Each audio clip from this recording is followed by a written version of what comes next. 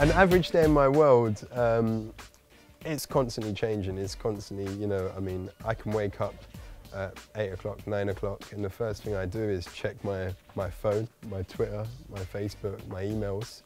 From there, I will probably, you know, have a bit of breakfast, you know, and then again, but I mean, from the time I wake up, I'm working, you know. I'm in touch with people via email, and I've got key messages that will be scheduled and will be going out on a day-to-day.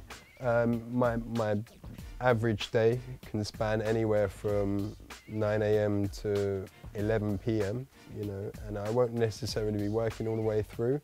But the main thing about my role is that I'm available all the time, you know. If you want a 9 to 5, this job probably isn't for you. But while my job spans across, you know, the whole day, I mean, it's very flexible. I can take breaks when I want, and I can go for lunch in different places, and I can work on the go.